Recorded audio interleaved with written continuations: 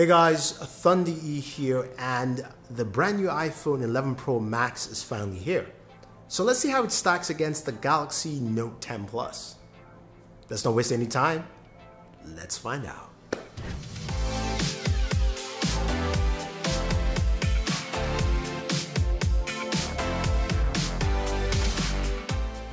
So Apple's iPhone 11 Pro Max is finally here. It's the latest iPhone device. It's now called a Pro because Apple feels like this line is more pro user in mind. And there's an 11 Pro and the 11 Pro Max. But we're looking at the 11 Pro Max because how does it stack against the Galaxy Note 10 Plus? That of course is the Pro device, and that device we know has a lot of features, but let's look at the 11 Pro Max first. It comes in 4 new colors. Well, there's a gold, there's a new space gray, there's a white, and there's that midnight green, which I do like that color. So let me know what you think about the colors, because I'm leaning towards midnight green. Might pick something else. In terms of storage, we're looking at 64 gigabytes. Yes, 256 and then 512. So Apple is still keeping the same scheme, if you will. Its price starts at $1,099 for 64 gigabytes. That doesn't stack up well because the Galaxy Note 10 Plus at $1,099 is basically 256 gigabytes of storage. Well, let's look at the display. The iPhone 11 Pro Max has a 6.5 inch display. It's called a Super Retina XDR display. The reason for this new naming is because it's got a bunch of new features. There's HDR10 support. There is also Dolby Vision support on this. This display has a huge contrast ratio of 2:1. It's also got max brightness in terms of nits at 1200, regular it's at 800, so that's pretty high. It's a vibrant display.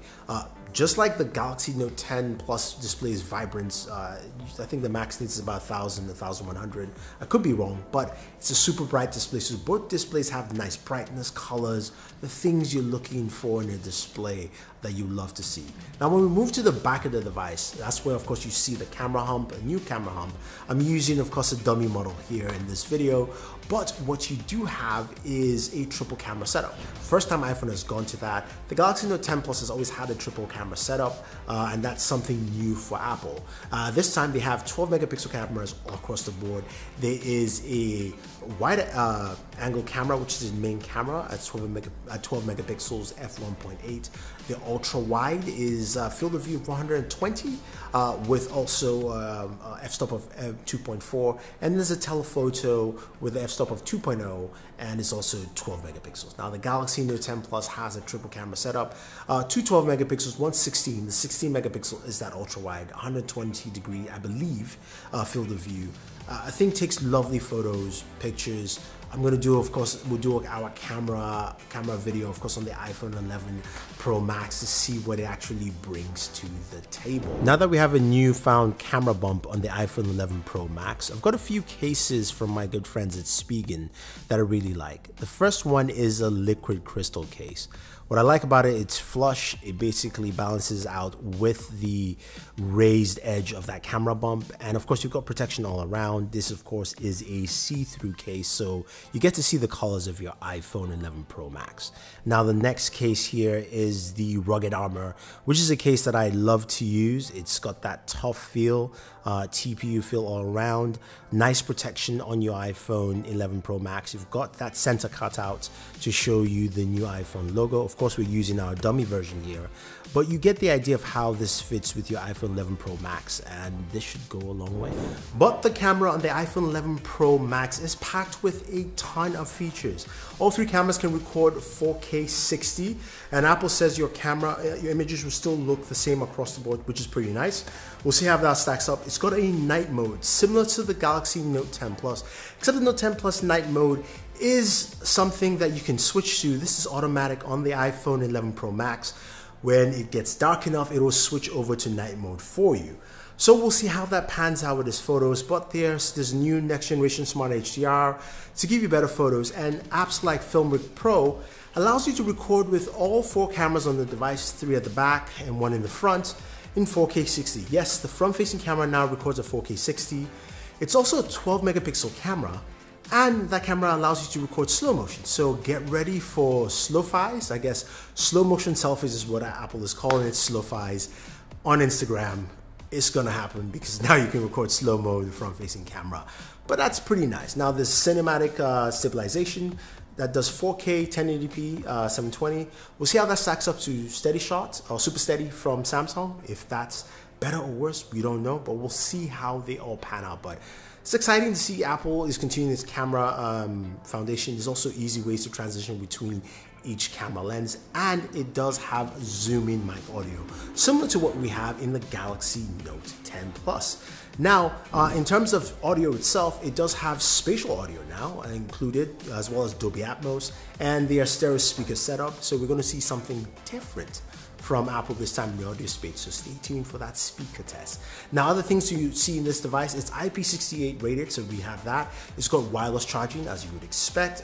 We no information if this is faster or fast wireless charging, so I take it as it's being the same, while Samsung has fast wireless charging up to 15 watts. So mind you, 15 watts, because Apple's wire charging is 18 watts. And that 18 watts wire charging will be compared to what we find with the Galaxy Note 10 Plus at 25 watts. So check out my charging speed test on the Galaxy Note 10 Plus. You'd be surprised, 68 minutes, pretty fast.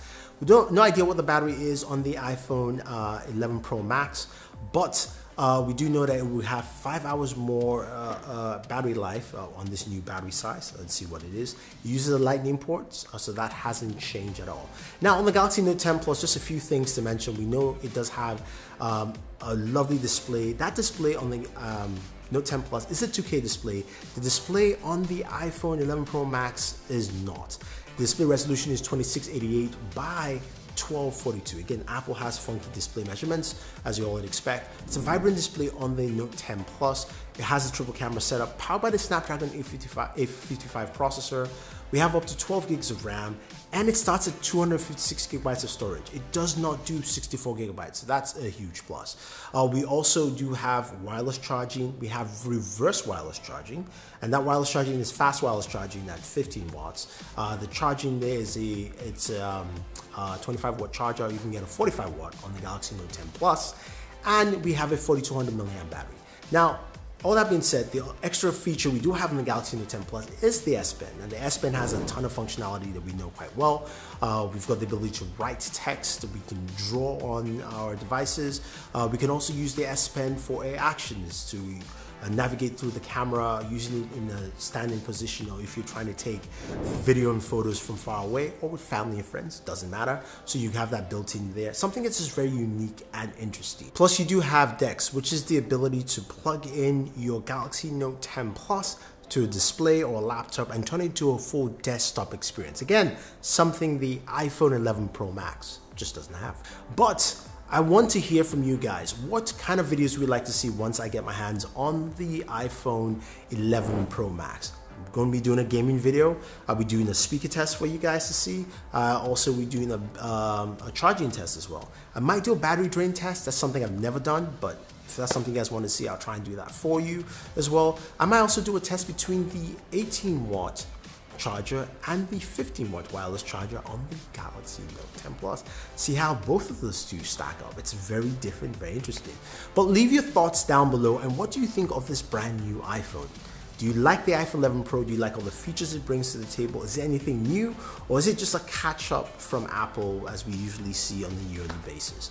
Leave your thoughts down below. Don't forget to like, share, subscribe, and check out those speaking cases down below if you want to pick them up, because you're going to be needing cases for your iPhone 11 Pro.